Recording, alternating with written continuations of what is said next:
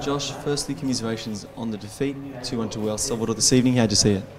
Yeah, it's disappointing to come away with a loss, but we played some good football, and I think we've got to stay positive, keep our heads up, and look forward to the next game against Turkey.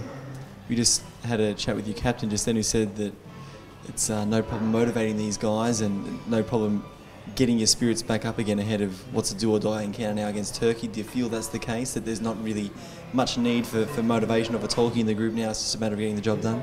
Yeah, I think so. Everyone knows what they've got to do. We know we've got to win the next game, and all we've got to do now is recover properly and prepare for the next game properly. The game's over, so there's not much we can do about it, so we just got to prepare for the next game. And do you think that the team showed enough tonight to suggest that you'll be able to give Turkey a good shake? They're on home turf, of course, but do you think you showed enough tonight, and you have shown enough against Colombia, to suggest you've got the team to beat them?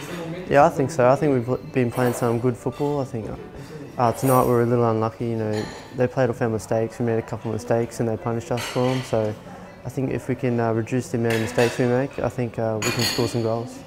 And yourself personally, we've seen you for a couple of years in the A-League now, but we haven't seen a goal like that from you. It's difficult to talk after a defeat, I guess, but the goal, talk us through it.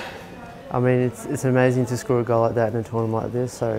But I'd rather take the win over the goal any day, and you know, hopefully maybe I'll score one or two of them in the A-League as well.